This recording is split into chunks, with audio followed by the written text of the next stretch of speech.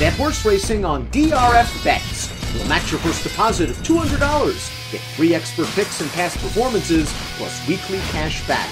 All from Daily Racing Form, the most trusted name in horse racing.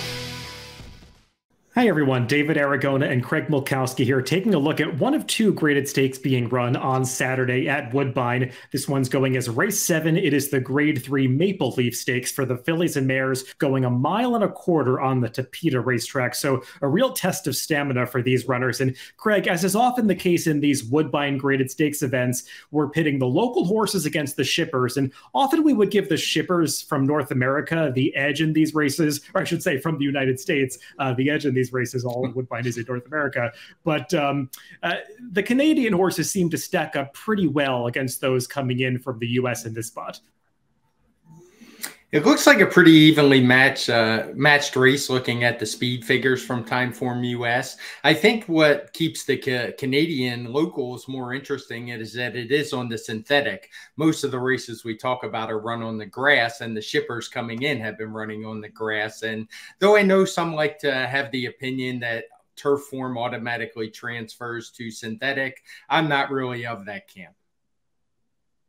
Let's throw up the field for this grade 3 Maple Leaf Stakes. We have 11 runners signed on, and it seems pretty wide open heading in here, Craig. I believe the lukewarm favorite is one of those shippers, the number 11 Transient, who's drawn all the way on the outside. She is one of these runners, though, that's done her better running recently on turf, and we do have a lot of surface switches in this race. Horses that last ran on turf or sometimes have run their better races on turf. They'll be trying to transfer that form to the Tapeta surface, and sometimes it's easier said than done.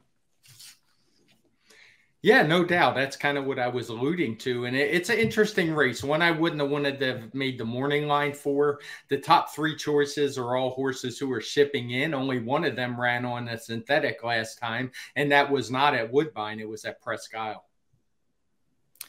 Let's take a look at the Timeform US pace projector for this race. And with the 1.25 mile distance, I think these jockeys are going to want to go at maybe a moderate clip on the front end. I'll be interested to see if it actually does develop into a fast pace, Craig. Though I do agree with the pace projector that the number 7, Angelou, is likely to go forward to the lead. She's used that running style to a positive effect in the past. She's won a couple of stakes races, or I should say races, over the Tapeta surface in front running fashion. But there are others in here that could be somewhat forward. I tend to agree with you. I don't think the pace is going to be all that fast going 1.25 miles. We very rarely see that outside of something like the Breeders' Cup Classic, what we saw last week, particularly on the Tapeta. I agree Angelou should be in the lead in this race. Some others, it gets a little bit murky in behind who might do the pressing, but I think she will be the comfortable leader, and just a matter of how much she can slow it down. Let's talk about some of the horses that are shipping into Woodbine from the U.S., and we'll begin with that morning line favorite, the number 11 Transient. We'll take a look at her victory last time out at Belmont at the Big A.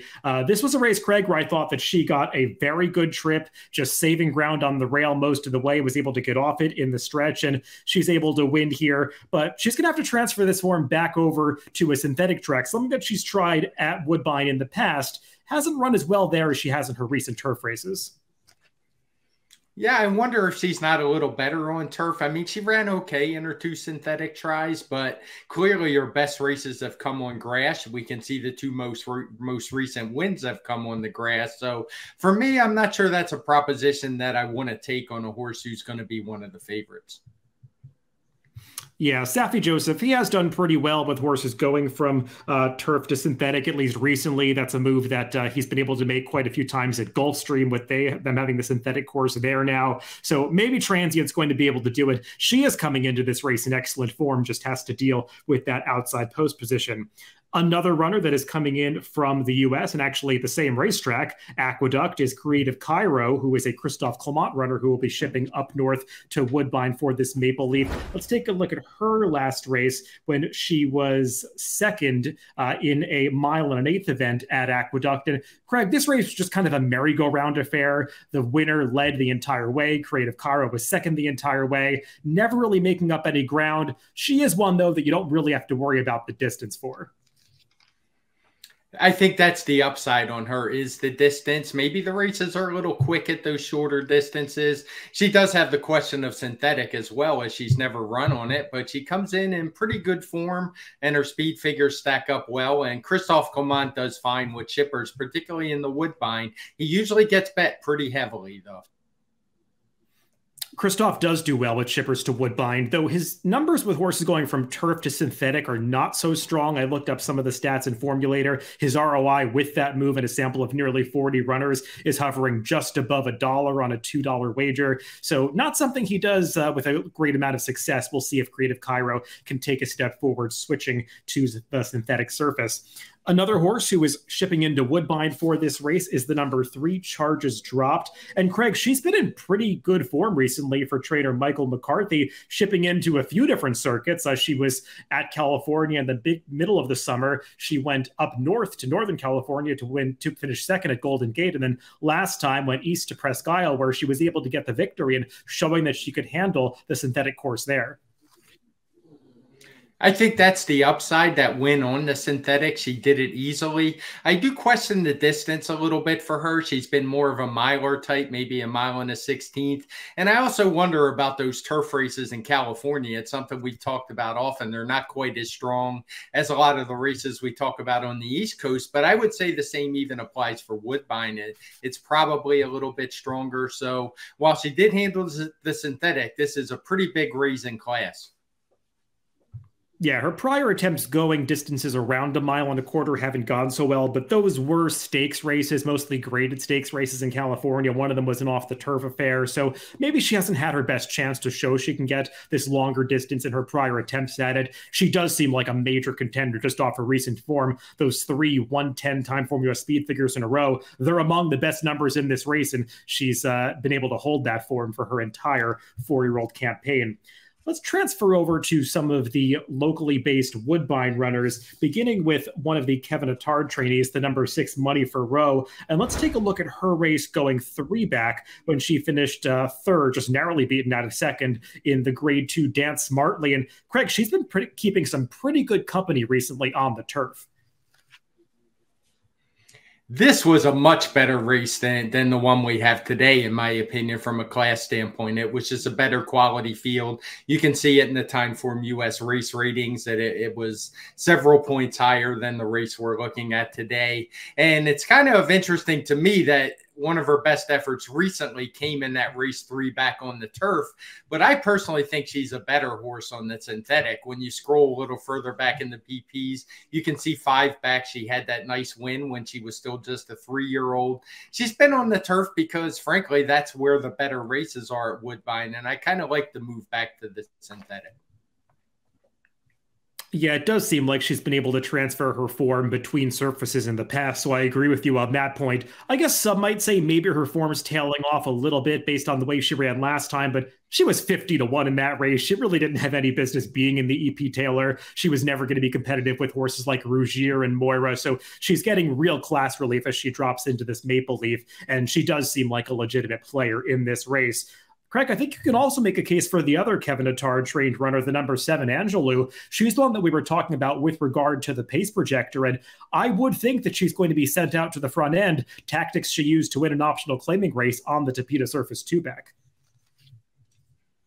And she's actually ran longer than this before. As you can see, 4 back, it was on the turf. But I thought she ran well that day at 1 3/8. And I really wanted to make her my pick when I was first doing the race, just looking at those synthetic races, knowing she's going to have a pretty easy lead if things go right at the start. But I just couldn't bring myself to put her on top because, frankly, she doesn't have the speed figures to match. And I think she would have to get away with really slow fractions and be able to finish it off in this spot.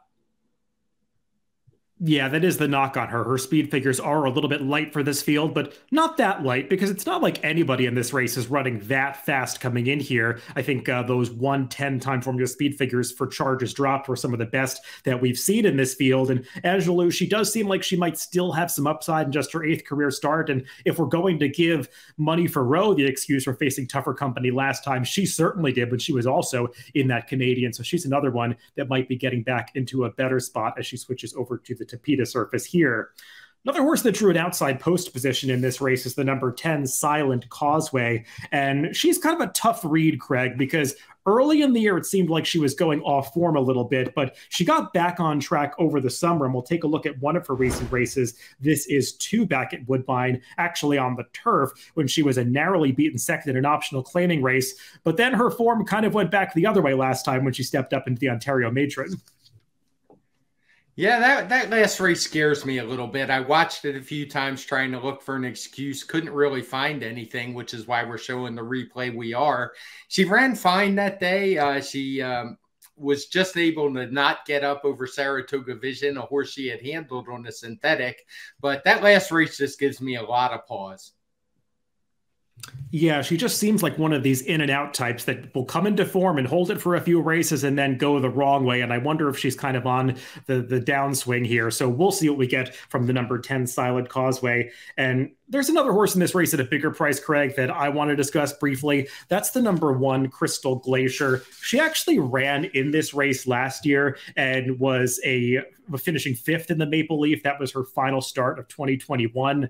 Going back to watch that race, I thought she got somewhat of a tentative ride. Like her jockey just gave up a little bit too soon on the far turn as her Mark Casse trained stablemate Skygaze wired the field on the front end, and Crystal Glacier was kind of pushed down to the rail in the stretch. She's come back so far with 2 starts during her 5-year-old campaign, and on the surface of things, she ran poorly both times, Craig, but I can make some excuses for her because she made this big, wide, premature move 2 back when she came off the layoff in the Trillium. You can see it in the running line. She was last early, made this big 4-wide move up to 4th on the far turn before fading. And then last time, that was just a race where there was no closing going on from the back of the pack. You can see those slow blue color-coded pace figures for the first couple of fractions. She never really had a chance to close. She's also one of these horses that has proven to be better on the synthetic than she is on the turf. She's really never had much success on turf. So I just thought at a price, Craig, she was a little bit interesting. And for a trainer like Mark Casse, usually has multiple starters in races like this at Woodbine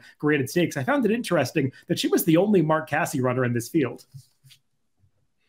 And she certainly had races last year. As you mentioned, she ran in this race, and I think it is a better than looked effort. A little bit iffy on the pace side. I wonder if she's going to be as far back as we show her in the pace projector. If she's going to run well, I wouldn't want to see her back that far when the race actually unfolds. I think she'd have to be closer up like she was last year. So interesting. I think the form is cloudy a little bit. We see 2 back. She was beaten by Lady Spite Spear, a horse who came back to run 3rd in the Breeders' Cup Filly and Mare Turf. So that race was certainly better than it probably appears. Well, let's throw up our picks for this grade 3 Maple Leaf. And Craig, I don't blame you for the direction that you went, the number 6 Money for Row. I just think she makes a whole lot of sense in here, getting that class relief and moving back over to the Tapeta course. Yeah, I think she's a little better. I was looking for a price in a race like this where it's a little bit tougher. Not quite the price you looked at, a much bigger price than mine. But I would take 6-1 on Money for Row. I think it's very fair.